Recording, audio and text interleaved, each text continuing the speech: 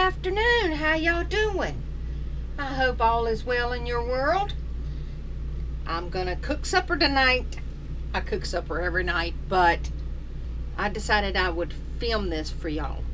So we're gonna have fried squash with, I'm gonna fry it up and use some beer batter.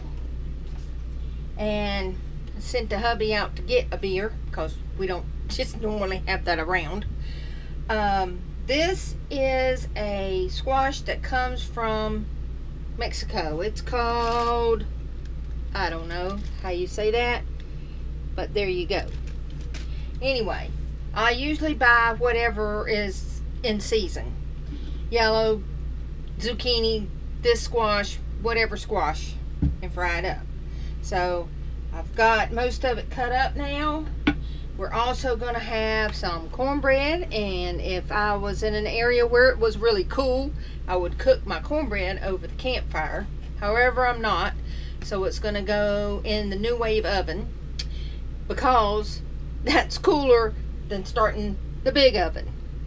If we were in a cool place and it was too cold to cook outside, I would cook it in the oven in my cast iron pan, but it's going in the Nuwave tonight.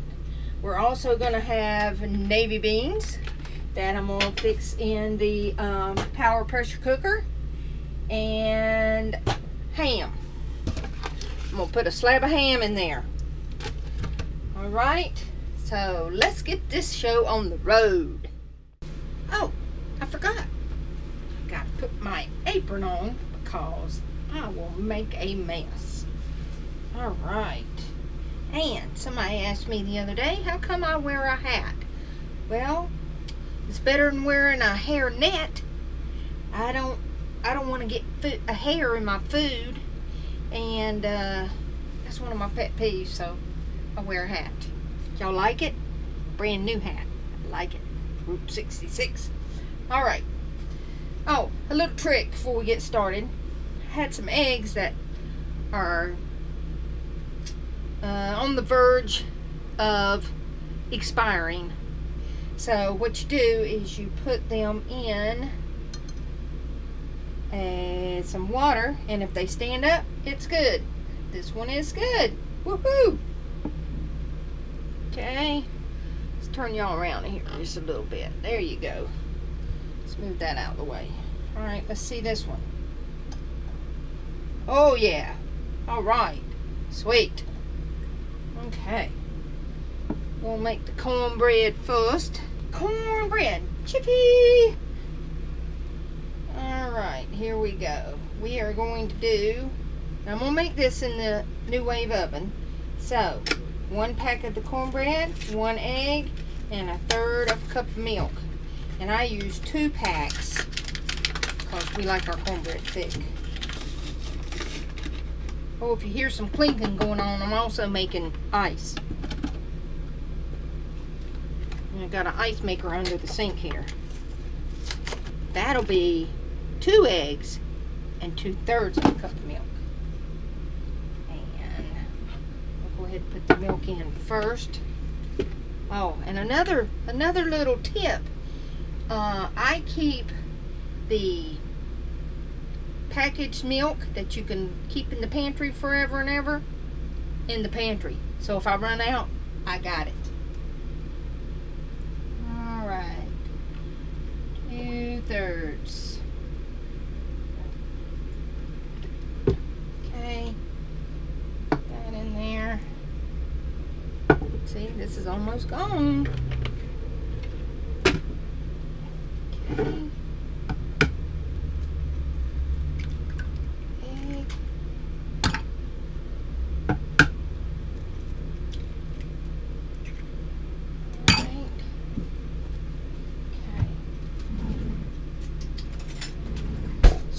Up a little bit.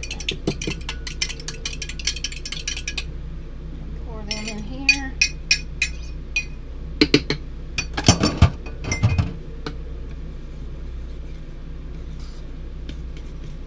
Now, if I think it's not going to be, if I think it's going to be too thick, I'll put some more milk in it. Because you don't want dry cornbread. How many of y'all have ever had cornbread and milk? Yeah, leftover cornbread, put it in a glass, crumble it up, put some milk on top, or in the glass. Oh my gosh, it's heavenly. Some people eat it like cereal. They'll put sugar on it and all that good stuff. I don't do that. This wants to be some lumpy cornbread, dang it.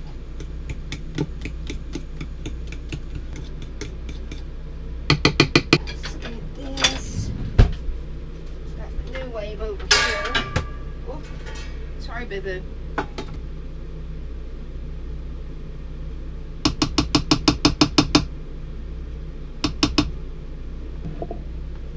Okay, got the cornbread in here, and I'm going to set it for 12 minutes to begin with.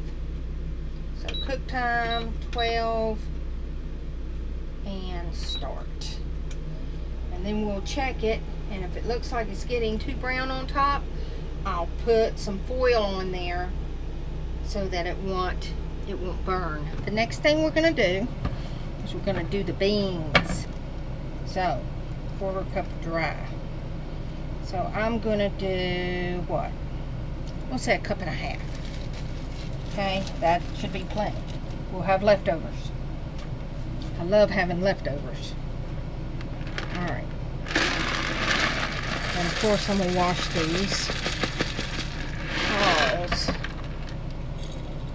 you don't want as 1.5. Let me get my strainer here. Wash them. Here we go. Those in the pot. Water. They gotta put water in it.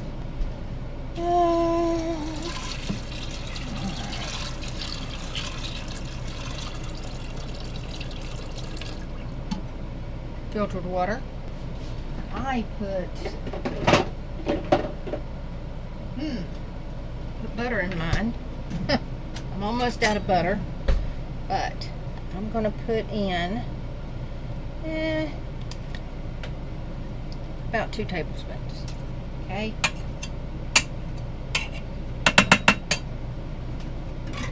Gotta save some for the cornbread.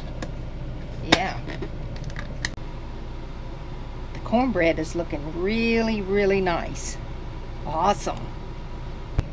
So I got my beans in there. And it only takes like 3 minutes to cook the beans. From dry. But I am going to put this ham right on top. Yep, juices and all. It tastes really good. Let's put the lid on this one. Okay. And you set it for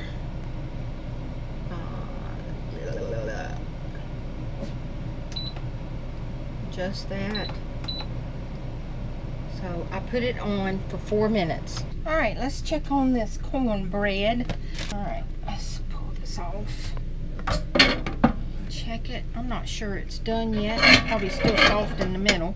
And if it is, I'm going to add 3 minutes to it. Okay, let's see.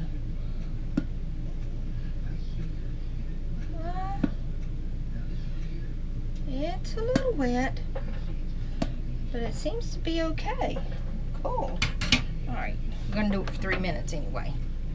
Okay, and I'm going to leave the lid on this cracked just a little bit so that it can get a little crispy on top. Okay, cook time 3, start. Now I'm going to get my pan ready to do my fried squash. So I'll put about, I don't know, about that much oil in there. I know a lot of people don't like navy beans, but you know what? They're a good source of fiber. And ham is just good anyway. Turn this around this way. I'm not gonna start this until these are done, because that'll stay warm. It's got a warm setting. It'll be fine until dinner. And then I can just do the squash. And the cornbread, it'll be fine too. So this whole meal Prep time's probably the longest part, but I don't know what that was. The whole thing probably takes about, I don't know, 30 minutes, maybe. And I may not use all this batter, but it'll be good for tomorrow too. Okay. Let's see here. Gotta put a beer in it.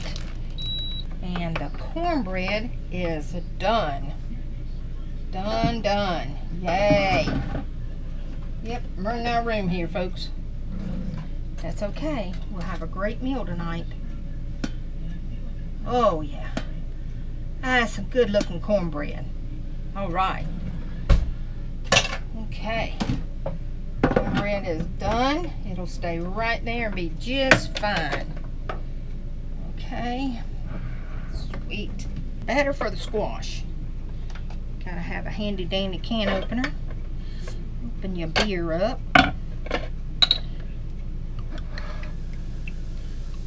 Ooh, bubbles. Alright, stir it up some.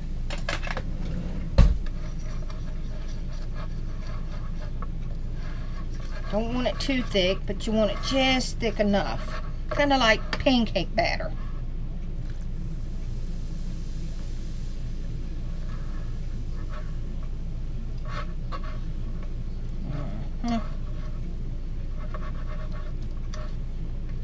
Some good looking batter. Let's see. Turn the light on so we can see, huh? Starting to get a little dark outside, I guess. Okay, that looks really good. That's perfect.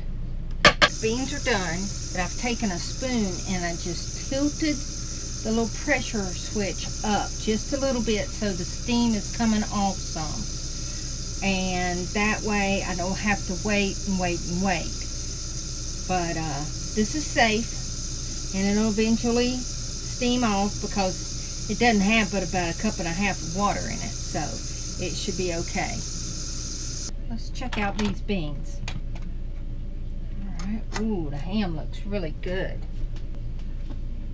See there, the ham looks great. It was fully cooked, so all it really needed was to heat up. So why not put it in the pan, put it in the pot with the beans. And those do not look done, folks. Oh no. Oh no. Those are not done. No way. Paperwork says that it would be done in 4 minutes. Wrong. So let's put the lid back on it.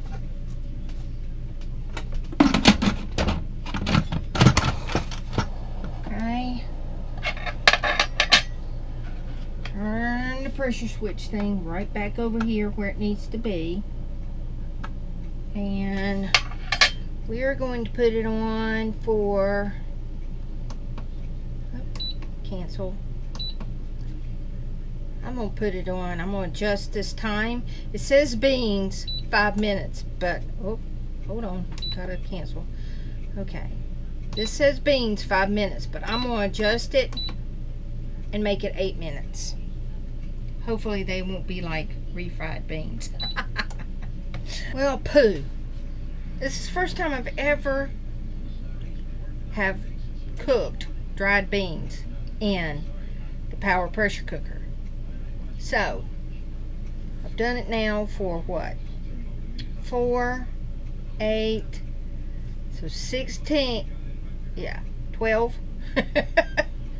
12 minutes. So, I am going to put them on.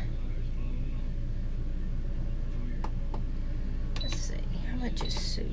I'm going to put them on the soup setting, and that's for 10 minutes. So let's hope that works. I tell you what, these are some stubborn beans right here. They're almost there, but not quite. Let's see here. Uh-oh. I believe they're done. Nope. I felt a crunchy one.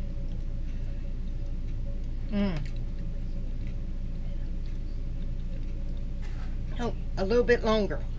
Did that for 10 minutes. We had 12 minutes before, so that's 22 minutes. Okay, so what do y'all think? I think I should cook them.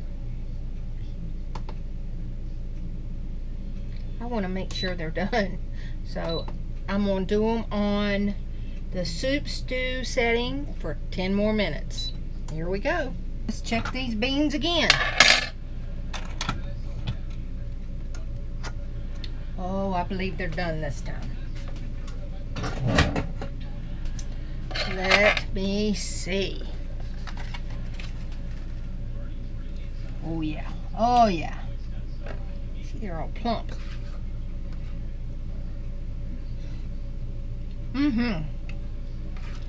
Okay, as you can see, too much water in there. So I'm gonna put some cornstarch in there.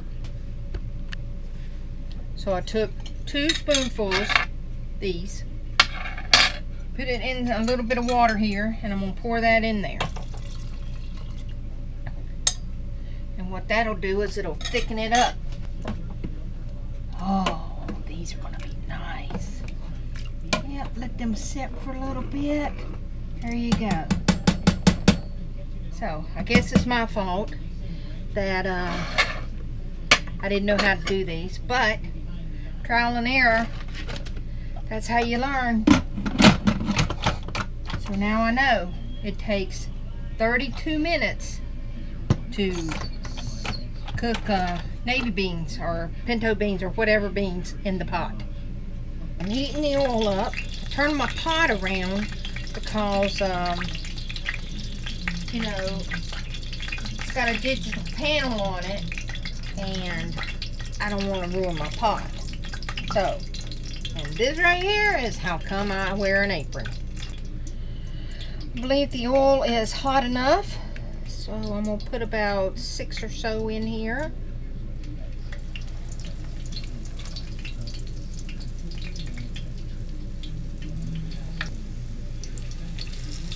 I might only get 5 in here.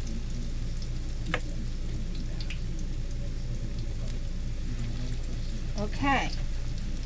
Then I'm going to take my cover and cover it and let it cook there for about 3 to 5 minutes on the one side, and then I'll flip them over and let them cook for 3 to 5 minutes on the other. And then we'll have some fried squash. Time to take the squash out of the pan. Look how golden brown that is. Ooh, yes, very nice. Very nice indeed. Oh, I love me some fried squash. Okay, I'm gonna put another couple batches in and we'll be eating dinner. Childers is gonna dig in. Yes. Tell us how good it is. Mm-hmm. It's always good. Good. Okay. All right. How about them beans? Had a hard time getting those cooked. Good. All right.